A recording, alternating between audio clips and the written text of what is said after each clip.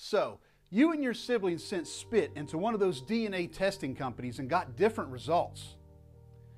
Oh no, is my dad really my dad? You learn you're 45% German and your sibling is 32%. Your results say that you're 20% Irish and your sibling is 15%.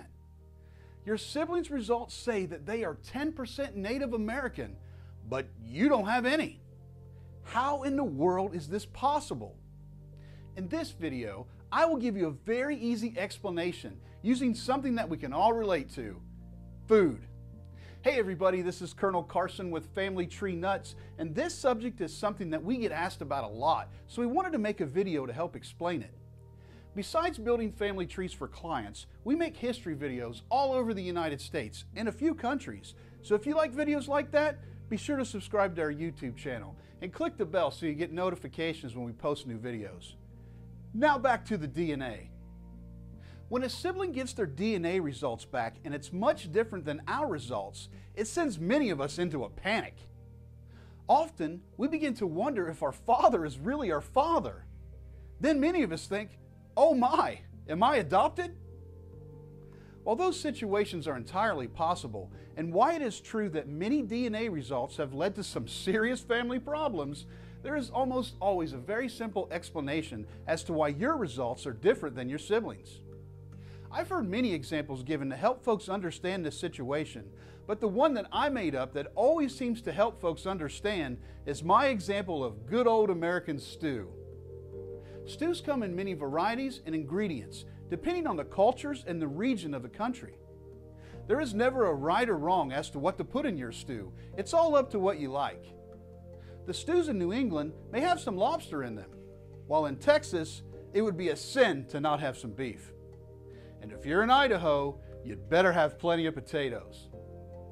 Now imagine all the DNA of all of your ancestors as a huge vat of stew. Depending on the region that your ancestors come from, you have different ingredients in your stew than other people. Let's say your stew has some beef, carrots, potatoes, peas, and celery. When it's time for you to be born, we mix up that vat of stew and lay it on a bowl that becomes your own personal DNA. For example's sake, let's say that your bowl has a lot of beef, several carrots, a couple peas, and one chunk of potato, and not any celery at all. Now comes along your baby sibling. We laid out another bowl. Inside their bowl is a good amount of beef, a few carrots, a ton of peas and celery, and not one single piece of potato. Perhaps we laid out a few more bowls for more siblings. And unless we have a stew that only has one or two ingredients, it's highly unlikely that we will find two bowls with the same percentages of ingredients. All the bowls come from the same vat of stew, but are quite unique and different. As with the bowls of stew, the same is true of us. Even though we come from the same two parents, DNA is random and we will get different mixtures from them. The percentages can be interesting as well. We could have one parent that is 10% of one ethnicity, such as Native American, and the other parent be 0%. And our DNA makeup could be 30% Native American. How can our DNA percentage be higher than our parent, especially after splitting our DNA with our other parent? The answer can be explained with the stew example. The vat of stew may only have a small percentage of celery, but if ladled just right, an individual bowl could have a lot of celery. The odds are statistically low, but it is entirely possible. By the way, speaking of Native American DNA, be sure to see our video entitled, "No, You Are Not Cherokee." The link is in the description of this video, and you can click on it at the end of this video as well. We have made a lot of people mad about this most common myth in genealogy. So there you have it, the reason why your DNA percentages are very different than your siblings.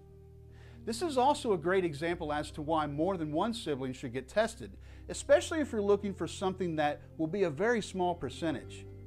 Many say, well, my sister got tested, so I don't need to do mine. While it is true that siblings often share the same ethnic groups, it isn't uncommon for one to show a small percentage of something different. all three of my children have a small amount of something that the others do not. The final thing that I'd like to address is that it is impossible for us to have a certain ethnic DNA that neither of our parents have. If neither of our parents have potatoes in their stew, it is impossible for us to find some in our bowls.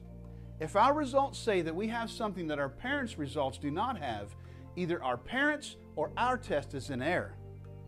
Testing more family members could help clear up this error. Also, it should be noted that any result of 2% or less could be considered in what is called DNA noise, and while it is possible that it is true, it could be showing an error. Testing parents and other siblings can help explain those small percentages in your results. No matter what ingredients that are in your bowl of stew, you should be proud of and celebrate it.